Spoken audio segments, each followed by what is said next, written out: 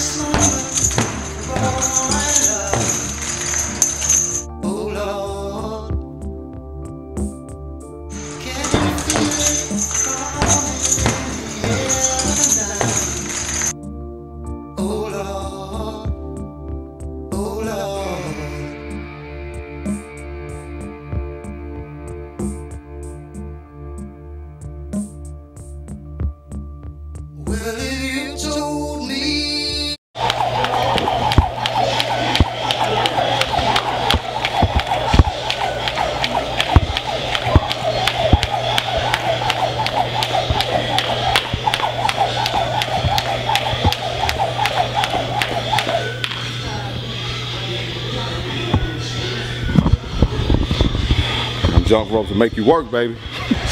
I like to think of life as a jump rope because every time you clear one, here comes another. I mean, every time you clear one hurdle, here comes another. Every time you clear one obstacle, here comes another. Every time you have one achievement, here comes the next achievement, or at least you want to hope to. You want to set yourself up for the next, achievement in life, but or the next phase of your life. And it's the thing about the jump rope, man, it's phases. You start off slow, then you pick the pace up, because it's like life.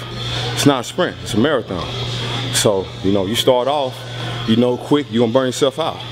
And so you gotta start off slow, progressively, but each time you clear the rope, you're getting better and better. So as you progress in life, you grow. And as you're growing in life, you're getting wiser. And as you get wiser in life, you make better decisions. And that's what we all would like to do, is make better decisions. That's what that's what life's about. It's making the best decision.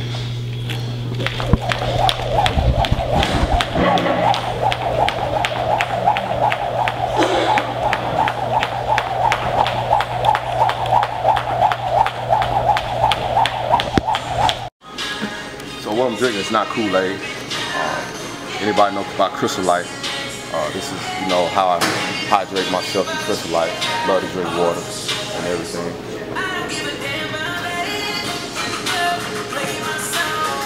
So we just hanging out today, and we're gonna move around a little bit, do some pull-ups, crunches, and stuff like that.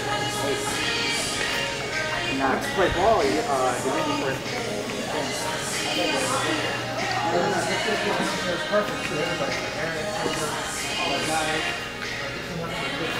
Because here's the thing, guys, you gotta think. You gotta think long run.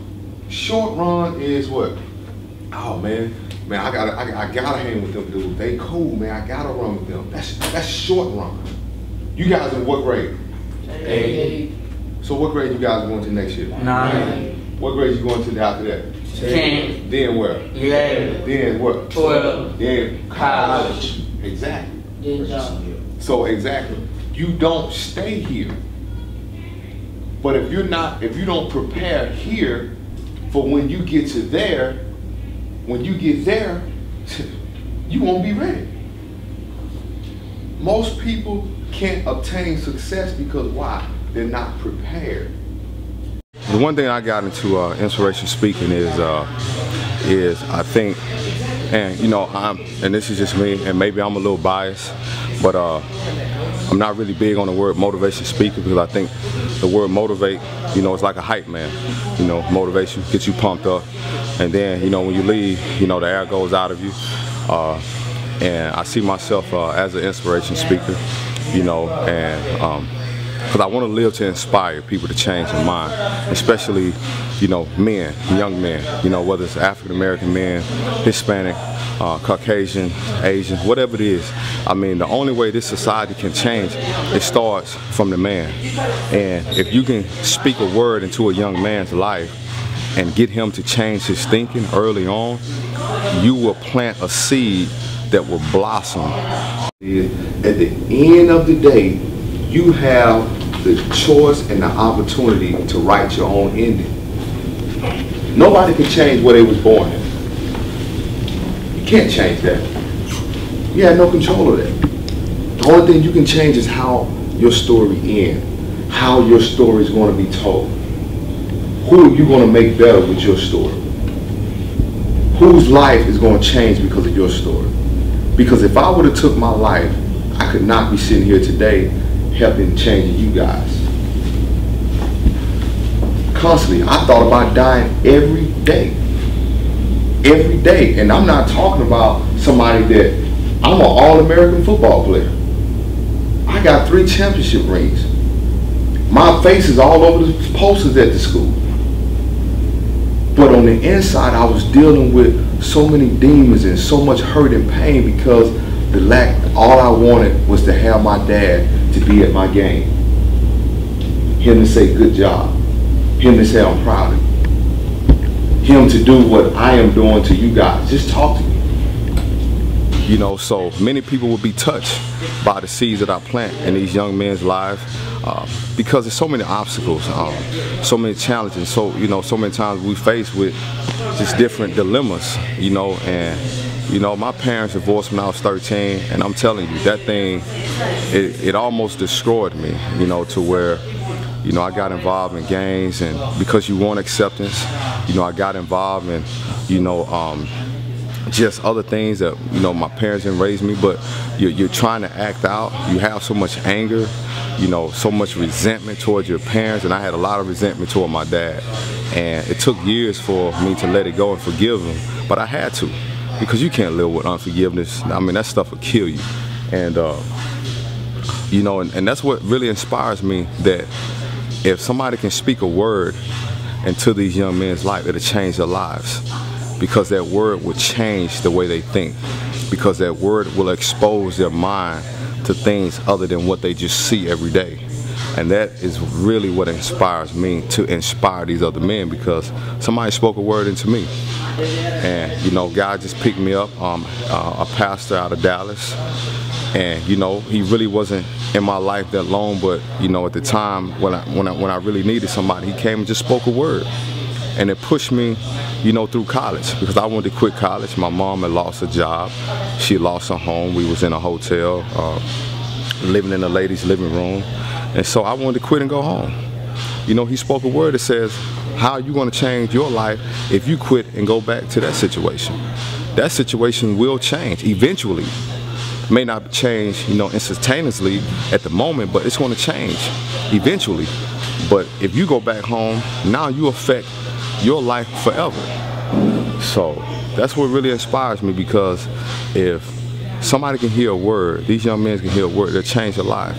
It'll change the, you know, the people they hang around. It'll change the music they listen to. It'll change the words that they speak. Because a lot of time, with these kids are being, what inspires them is what they speak. And eventually your words will either corrupt you or will build you up. Time, never done drugs. One time, just wanted to celebrate getting drafted. Guys, you gotta be so selfish with your vision to where anything that looks like that is not where you want to go in life, you got to be like, hey man, you got to move on. I can stand here and say as an example, I came out with tons of athletes in the draft. I didn't get drafted. Was my feelings hurt? Yes, because why? I put in tons of hard work, years of that. But at the same time, I was able to stay focused because I knew with or without football, I was gonna be okay. Hey, this is life right here. Sometimes you gotta pull your own weight.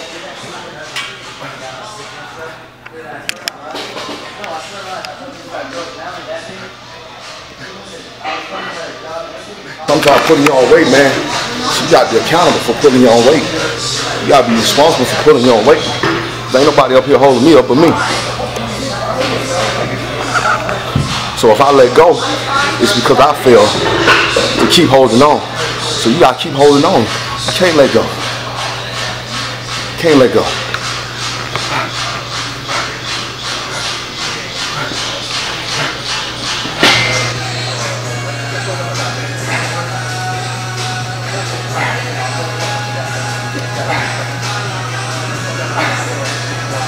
And it's just like life, man. Sometimes you gotta balance. You gotta balance. You gotta learn how to balance. We all struggle with this as humans. We all have a problem balancing. But you gotta balance. You gotta balance the ups and downs. And you gotta balance it where sometimes you may fall off. That's part of life. You may fall off. Somebody may knock you down. Somebody may tell you that you can't do it. Somebody may tell you that you ain't good enough. But here's what you gotta do.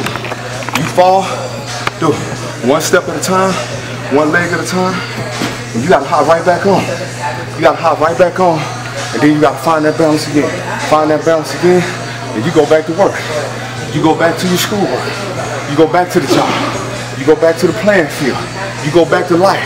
Because when you can learn how to balance, you can learn how to get back in there. Because sometimes you're gonna fall off, but you get back on.